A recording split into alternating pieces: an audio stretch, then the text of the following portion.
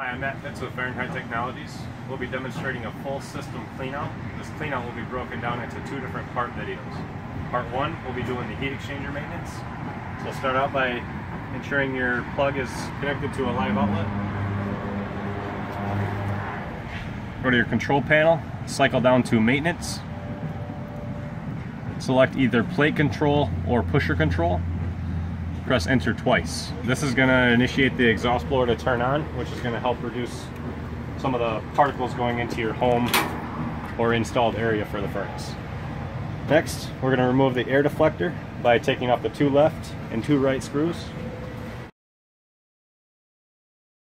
This will expose the heat exchanger cover plate and the gasket, so go ahead and remove those 4 screws as well. Take a look at your gasket, ensuring there's no rips or tears. On this enlarged surface, there will be quite a bit of debris built up, so using a putty knife, carefully scrape that debris off.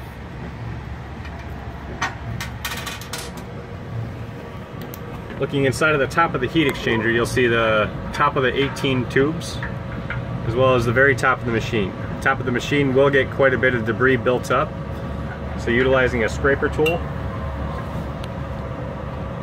clean that area as best you can, also ensuring you get the sides.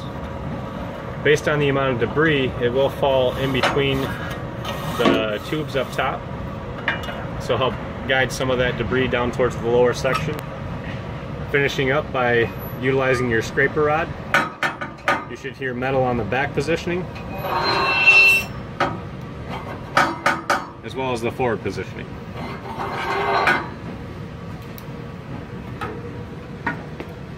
Go ahead and reinstall your cover plate, ensuring your gasket gets a proper seal.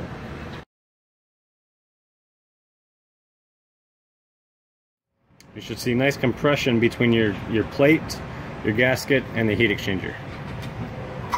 Next, go ahead and install your top air deflector. Next, we're going to check the gasket seals on both the fire door and the ash pan. Utilizing a long neck grill lighter, running the flame around the entire perimeter of the gasket, going all the way around, as well as the ash pan. To simulate a leak, I'm going to crack the door handle open, and you'll see that flame draw inward anywhere a leak is present. Same thing with the lower ash pan.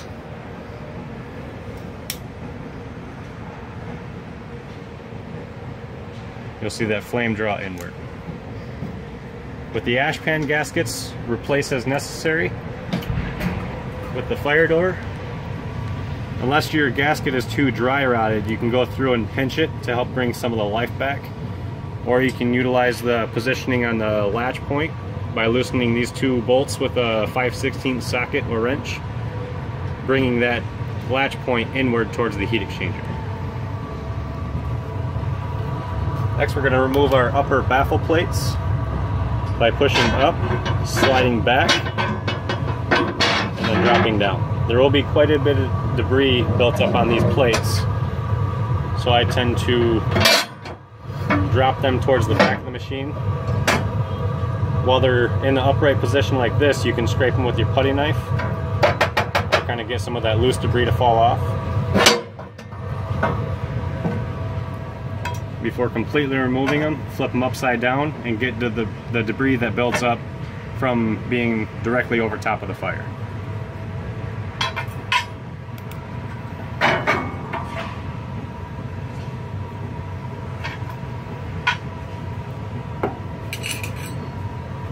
Next, using a putty knife, scrape the walls of the heat exchanger, ensuring you get the crevice on the far right hand side, leads all the way down towards the ash pan, as well as on the left hand side that also leads all the way down towards the ash pan. Scrape all the walls, front, back, sides, everything you can get. Next, we're going to remove the burn pot and inspect the pieces, clean the pieces as you remove them.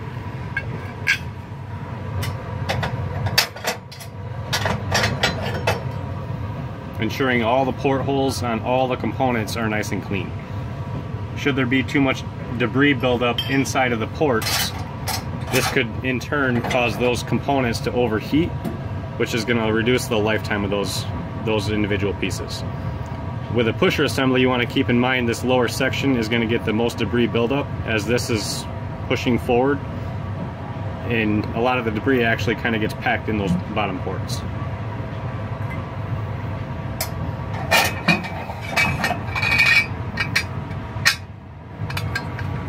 Same thing with the back side of here. Lower section is going to be commonly packed full of ash, as this also gets some of that ash being pushed up against this.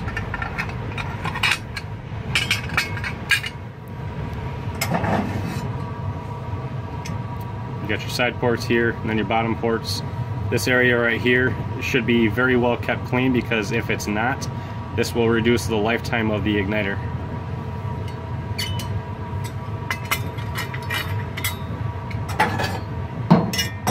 Same thing on the right side. The igniter is not in this area, so again, it's critical to keep it clean, but it's not as critical as the left-hand side.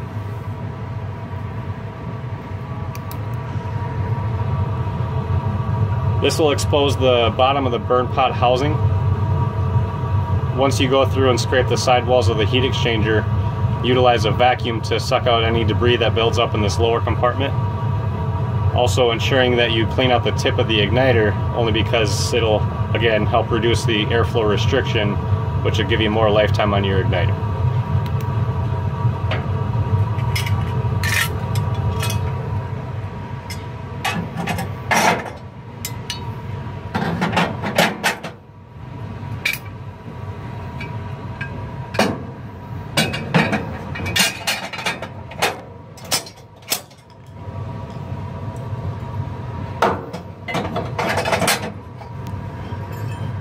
Should your burn pot components not easily be removed, you can always go through the maintenance sequence and slightly jog them forward to relieve some of the tension from the flapper door, as well as get that top relight plate out a little bit more for easier removal. Moving on to the lower section. Remove your ash pan. Again, check all the gaskets all the way around, just to make sure all the gaskets are sealing to the other gaskets. In other words, there's no gap between the points.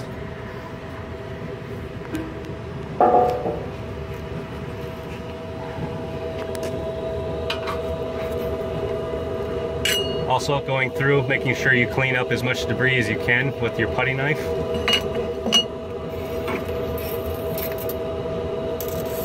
Using a 1/2 inch wide piece of banding strap or plumber's tape, feed it up through that back channel, which you should be able to see by where those top baffles are. Keeping in mind you can only get up to the left hand side of the auger tube, because it's basically being fed right through the back wall. Be sure to shift it side to side as you feed it in and out. One last section you're able to access, you got about a 3/4 inch to a 1 inch gap on the far right hand side, also going all the way up to the heat exchanger tubes.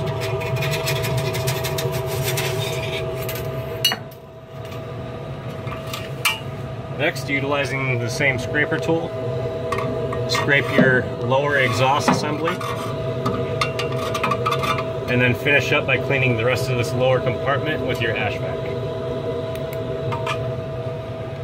This concludes the heat exchanger maintenance. Should you need any replacement gaskets, contact your local dealer or contact us through our FahrenheitTech.com website through the contact link. Thank you for watching.